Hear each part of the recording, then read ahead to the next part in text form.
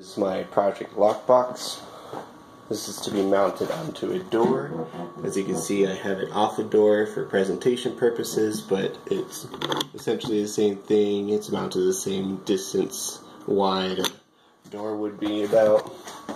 Currently it is locked and it's powered through a DC adapter that goes right into the wall. Okay, let's see it in action first.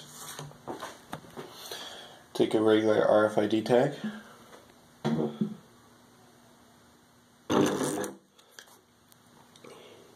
Unlocked. So you can see here. Then it locks back. About a 10-second delay, which you can adjust. Now it's locked again. This is the master key to avoid having to reprogram the Arduino every time we use it. We take the master key, swipe it. Over here we see comes up with program. That means that we can take any new RFID tag and swipe it and it'll imprint, or we could swipe the master and it'll wipe all the RFID tags besides the master that are currently stored in the memory of the Arduino. So let's wipe it. MasterCard. We swipe it. Doesn't unlock, but you see here it says wipe, which then disappears. So now, if I try to swipe this RFID tag, which is the non-master, does not unlock.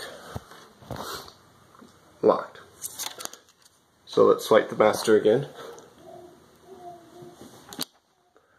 Come over here, brings up program. We take our other RFID tag, swipe it, success. Now, if we take this RFID tag and swipe it, it'll unlock. So you can see in here, could be better.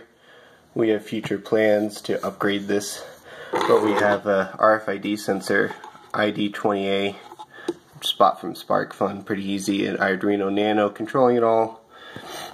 Display, as you saw earlier, right here. Down at the bottom of the cylinder you can see there's a motor with a coupling attached to the keyed shaft. And of course power and the user input is the RFID. And that's it.